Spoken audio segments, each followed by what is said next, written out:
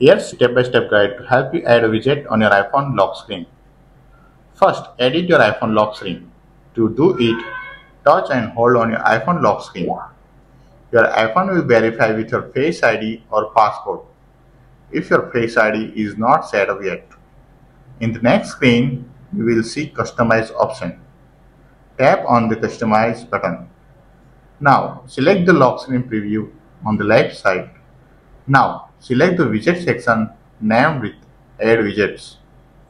Find the widget you want to see on your iPhone lock screen, even on locked iPhone screen with always on display.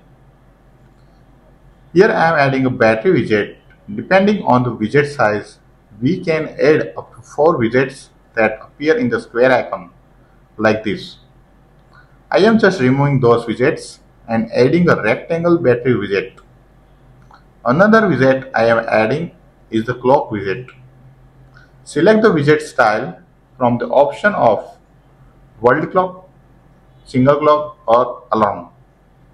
Tap on the done to apply the changes.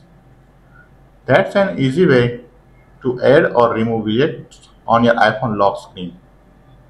If you have questions, then comment below. Please like, share and subscribe to get the new tech guide for free.